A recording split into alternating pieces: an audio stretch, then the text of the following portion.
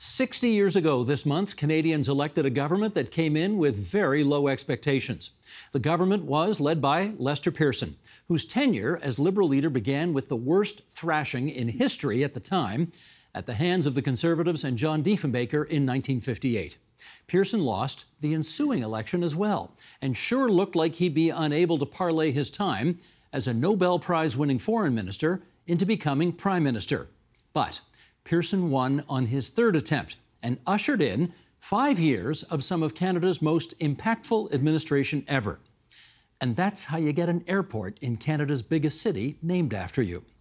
Antony Anderson is a senior fellow at the Bill Graham Centre for Contemporary International History. He's also the author of The Diplomat, Lester Pearson and the Suez Crisis, and he joins us now for more. Antony, it's good to see you again. Good to be here. Thanks for coming in. Let's go back to the time before Pearson was Prime Minister. He's Canada's, as they then called it, External Affairs Minister. Right. Basically the Foreign Minister, and he wins the Nobel Prize. For what? Pearson wins the prize because he was able to solve the Suez Crisis. That's when England, France, and Israel invaded Egypt. Pearson went to the UN and convinced the General Assembly to create the world's first peacekeeping force. Goes to Egypt, separates everyone, creates the peace. And he wins the prize, and the most important thing about that afterwards is that it hands him the Liberal leadership on a platter. There had been other contenders, but once Pearson gets the prize, he's sort of anointed the golden boy, and he becomes Liberal leader in January '58. First ballot. Over Paul First Martin ballot, Sr. yeah. One and only ballot. No contest. Yeah. Everyone called him, I mean, his name's Lester, but everyone called him Mike. Yeah. Why'd they call him Mike? As the story goes, and I'm not sure I entirely believe it, when he was a young guy signing up for the Royal Flying Corps, his commanding officer looked at him and went, "Lester, that's no name for a fighter pilot. I'm going to call you Mike." Again, I'm not sure I entirely believe it, but the story sticks and the nickname stuck, and that's how we remember him. He's always been Mike Pearson since then. Okay, Prime Minister Louis Saint Laurent loses the '57 election for the Liberals. Lester Pearson wins the leadership in a landslide over Paul Martin Sr. 2 months later, John Diefenbaker takes him to the woodshed in that '58 election. 208 seats for the Tories, biggest majority government in Canadian history at the time. Yeah. Why was he such a bust the first time out of the gate?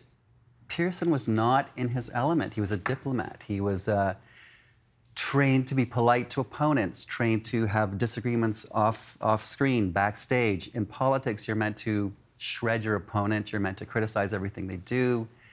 He was not a natural in that element.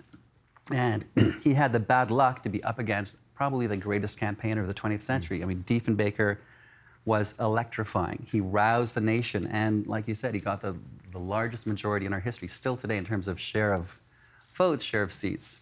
Brian Mulroney will quibble a bit. Brian Mulroney won more seats in '84, right, but not a greater percentage. Pearson loses the next election as well in 1962, but he brings Diefenbaker down a peg to a minority government. Yeah. So give us a sense of what happened in those 4 years to make things problematic for Dief. Diefenbaker is the author of his own misfortune, maybe like all of us, to be fair to Dief. I mean, he has good government for quite a while. He does good things. He brings the first woman into cabinet, the first Indigenous person into the Senate. He extends the vote to Indigenous peoples, so a lot of good things, and his Bill of Rights. But he begins to govern, he begins to make decisions, and as soon as you do that, you irritate people. So he cancels the Avro Arrow, and he goes after the governor of the Bank of Canada, James Coyne, and he makes it personal. So by the time you get around to '62, Dief is looking weak, wounded, bitter, and I think half his cabinet don't trust him anymore. In fact, they threatened to throw him out, didn't they? There was a mutiny at some point. So that takes us to '63. That '62 government didn't last very long. '63, Pearson finally makes the breakthrough. But even then, only with a minority government. And even then, he had a 20-point lead in the campaign and he almost blew it. He only won by 8 points on Election Day 60 years ago this month. What happened? How did he almost blow it? Again, it's Pearson outside his natural element, and things that didn't matter in diplomacy begin to matter in politics, so that we noticed, oh, he's got a lisp, he's got a thin voice, he doesn't project, he doesn't have a commanding presence. He used to wear a bow tie, and his guy said, lose the bow tie. You know, his thumbs used to stick out, and he would sort of give you sermons like, you know, the son of a Methodist minister he was. He won the popular vote in '63, and he got, I think, 41%. That should have given him a majority, but the luck of the draw, he ended up with a minority. So again, Pearson, you know, barely got over the finish line, but he did. He comes in '63 promising what he calls 60 days of decision. Yeah. What does that refer to? Big mistake tactically. Diefenbaker had looked like a very dithering, mismanaged, incompetent administrators. So the Liberals thought, hey, let's promise decision-making.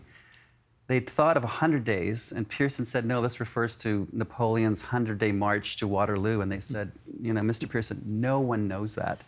Pearson was a history teacher, and he said, well, I can't say 100 days, I'll say 60. And that caused him no end of grief. Isn't that funny?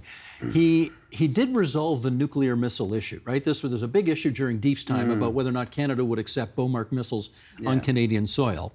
How did he resolve that whole thing?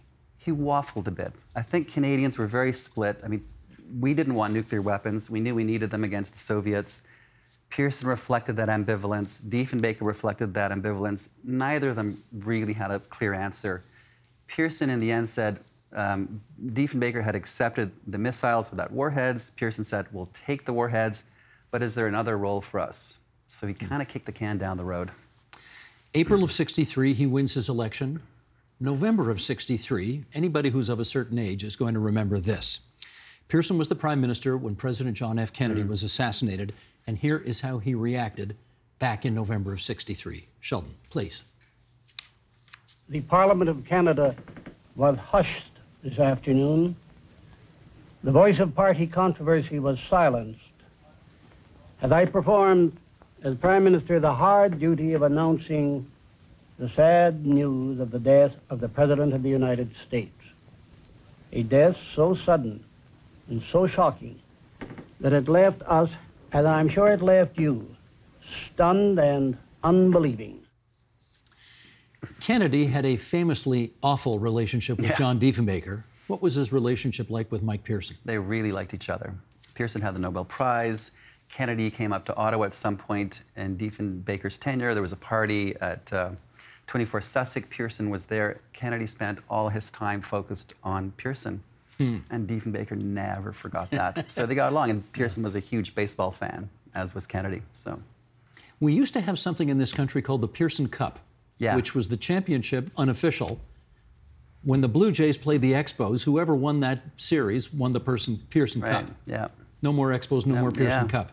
Anyway, yes, he was a huge baseball fan. Let's talk social programs. Tommy Douglas, of course, is known as the father of Medicare because when he was Premier of Saskatchewan, he brought it in for that province. But Pearson made it a national program. How did that happen? It was more of an intra-Liberal party fight. I mean, the party had promised something like it since 1919. Pearson, in opposition, I think made a real effort to say, whatever I say in opposition, I'm going to try and do in government. They promised it in opposition, and he announced it to the provinces who were kind of horrified that they would be picking up this huge tab. The Fed said, we'll pay 50-50. And there was a delay, a one-year delay, because they wanted to bring it in for centennial year. And it was a huge fight within the party. And Pearson looked, I guess, bad because he was delaying, but he was trying to be fiscally prudent as well. In the end, he listened to the progressive wing of the party and enacted it.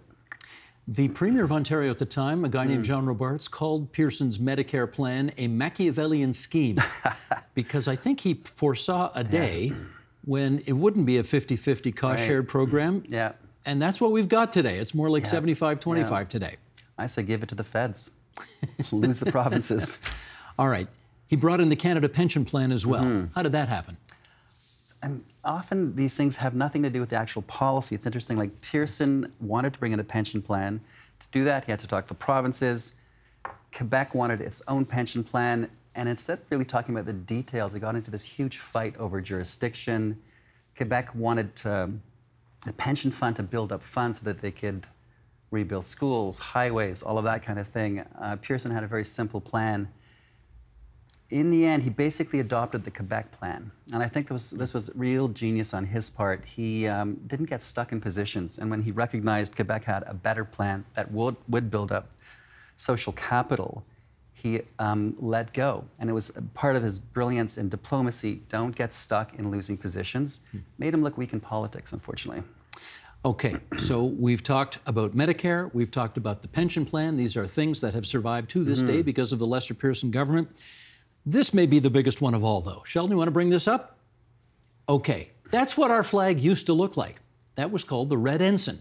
And obviously, with the Union Jack in the top left corner, it very much signified our ties to Great Britain. Pearson wanted something more uniquely Canadian. And that's what we got. How did all that happen? Nearly cost him his government. Pearson had spent his life as a diplomat serving under the Red Ensign. So whenever he showed up at a UN gathering, NATO, the Red Ensign would be there, and people would say, "Sorry, are you the British or the Canadians?" "No, we're the Canadians." So against the advice of many of his advisors, because they just scraped through the pension plan battles, like by the skin of their teeth, they'd had their first moment of calm, and Pearson went, "Now's the moment." So against all the advice, he launched it. A maple leaf didn't look like that at the beginning. There were 2 blue bars. There were 3 maple leaves. He took that into the House of Commons, and Diefenbaker, who was a staunch Red Ensign man, a staunch monarchist, erupted. And it was probably one of the most vicious parliamentary battles we've seen. The Tories said, we fought in World War I and II under that flag. It was good enough then. Why isn't it good enough today? Yeah, I mean, I respect that. I remember interviewing Eric Nielsen, a former cabinet minister for Mulrooney, who said that. He said, you know, I watched my comrades getting buried beneath the Red Ensign. So it was heartfelt. And I, you know, with all respect to Diefenbaker and those guys and all the love they had for the Red Ensign, Pearson had a different idea of Canada. I think he had a different sense of where we were heading. Bilingualism made its first significant strides under Lester Pearson, and here's what he had to say about that 50 years ago in an interview with Larry Zolf. Sheldon, if you would.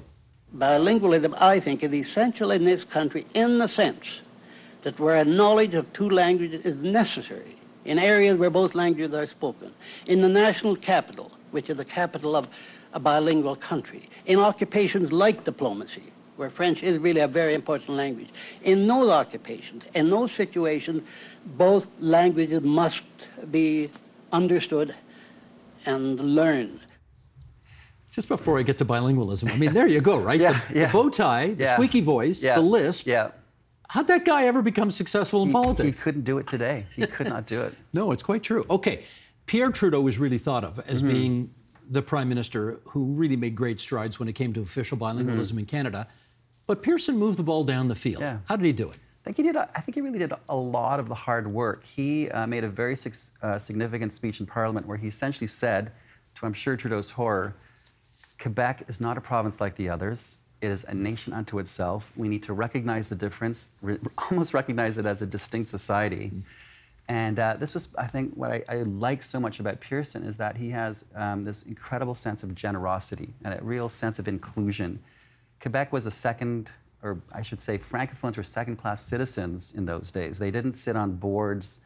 They didn't sit in the highest posts of government. It's hard to believe now, but they really were second-class, and Pearson wanted a confederation of equals. So he launched the Royal Commission on Bilingualism, which Diefenbaker hated, thought it would tear the country apart. Pearson took the risk, and I think underlying all of that was the sense that he was asking all of us to imagine a much different country. When 1967 came along, Canada celebrated its centennial. I think people may remember our 150th birthday celebration a few years ago, and it was very muted, I think is the way to say it. What was it like in '67?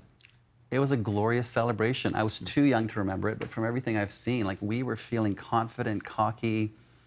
It was a lucky place to be, this country. Just as Jean Chrétien was asked by George W. Bush to support the American war effort in Iraq, Chrétien declined. President Lyndon Johnson asked Lester Pearson for Canada's support for the war in Vietnam. Pearson declined. In fact, he went to Temple University in Philadelphia and he urged the United States to stop bombing. How did LBJ react to that? It is one of the great stories in Canadian foreign policy. Lyndon Johnson was a cantankerous, bumptious guy, huge temper tantrums. Pearson made a bit of a diplomatic faux pas. He did not warn the Americans in advance because he knew they would shoot it down. So he said the speech, think about a pause in the bombing. He goes to Camp David. They're supposed to have a lunch. Johnson is picking at his food, not looking at Pearson, taking phone calls. And Pearson knows a storm is coming. And then he said something like, "What'd you think of my speech?" Pearson asked Johnson. And Johnson erupts, pulls him out to the porch that apparently wraps around Camp David, and our ambassador in Washington, Charles Ritchie, is looking through the window and can see screaming Johnson waving his hands. In one version of the story, he grabs Pearson by the lapel and says, "You can't come here and piss on my rug." And Johnson, to be fair, was right to be irritated that something like this was said in his backyard without warning. It was a rare faux pas for Pearson, but I think he was also trying to tell Johnson that if you go too far, it's going to be a quagmire you won't get out of for a long time. One of the things that made Pearson's government and cabinet unique is that he had a lot of future prime ministers in that cabinet. Yeah. Let's bring up this shot here. This is one of the most famous shots in Canadian political history. That's Pierre Trudeau on the left, John Turner beside him, Mike Pearson in the middle, and Jean Chrétien to the right. You got 4 prime ministers, present and future, in that one shot. He seemed to put his thumb on the scale for Trudeau when it came time for him to leave and a successor to be crowned. Why did he do that? He really wanted a francophone successor. His first choice was Jean Marchand, who was the Labour minister and the guy who actually pulled Trudeau into cabinet. Trudeau wasn't a star when he came. He was sort of a nobody in sort of nationally. But he quickly emerged as the justice minister. And Pearson, I don't know if he did anything directly for Trudeau, but he let it be known informally that he was the guy. Well, he brought him into cabinet as justice minister pretty quickly. Yeah. And set up national tours for his justice minister to go out and have constitutional negotiations with the premiers and so on. Yeah, people were bitter about that. Yeah. Like Paul Hellyer, the John defense Turner minister. was too. both pretty bitter about it. But it certainly was an attempt by Pearson to favor Trudeau. I mean, he wanted a francophone successor, and Pearson said that he would be the last unilingual prime minister. And I guess I think he was. Everyone, you cannot become prime minister, and that's part of his legacy. Well, here we are, 60 years later, after his first becoming prime minister of Canada. He's the guy they named the airport after. Yeah. How should we remember him? I think it's the great innovator, the great catalyst. He left behind a very different Canada than the one he inherited. You know, Diefenbaker was a very, in a way, unilingual, Anglophone, British-centric Canada. Pearson pointed towards the future. And I think he left behind a much more inclusive, generous Canada. He only served 5 years as prime minister. Actually, not even. 5 years minus a few days. How come? He knew he couldn't win another election. He didn't want to fight another election. He'd fought so many. He was also 70 at that point. I think he was feeling quite burnt out. And when you look at what he'd done, what else was there to do? I mean, he'd left behind such an incredible legacy. Pierre Trudeau tended to get a lot of the credit for it. But Pearson really put into place the Canada that I took for granted for a very long time. Can you imagine if Pearson were around today? He left at 70. There's an 80-year-old president of the United States today. Kind of makes you reevaluate how old is too old to be a first leader these days. I mean, I think he was tired. He'd been through some bruising elections, and he'd watched Louis Saint Laurent stay on way too long, so I don't think he wanted to repeat that mistake. Where's he buried? He's buried in a lovely country cemetery just outside the town of Wakefield in the Gatineau Hills. In Quebec? In Quebec. Does anybody know why? Because he's from here. He's from Toronto originally. Yeah, he's buried next to two old friends from External Affairs, and at some point in the 1940s, they found that spot and decided the three of them would be buried together. Sweet. Yeah. If he were alive today, I mean, you've written this book about him. You've certainly studied, as much as anybody in this country, you've studied his career. You must have at some point thought to yourself, if I ever had the chance to interview this guy, here's what I'd want to know. What would you want to know? What would you ask him? That's a great question. I dreamed about him when I was writing the book, and there's always that horrible thing, and I'm sure you must have felt it writing your books. You're just chasing the memoirs, chasing the archives, chasing the bits of paper. He was a diplomat to the end. I don't know how much he would have revealed. I would like to have known more about his fight with Johnson on that porch after the speech, his dealings with Mackenzie King. I mean, he started in the age of Queen Victoria, and he died in the age of Aquarius, so there's so much history there. And yeah, he didn't reveal all he knew. Ain't it the truth? 60 years ago this month, Lester Pearson became our Prime Minister, and Antony Anderson has been our guest. He of the Bill Graham Center for Contemporary International History, and if you want to read a good book about Pearson's time as Foreign Minister, The Diplomat, Lester Pearson and the Suez Crisis. Antony, thanks a lot for coming in. Thanks, Steve. The Agenda with Steve Paikin is made possible through generous philanthropic contributions from viewers like you. Thank you for supporting TVO's journalism.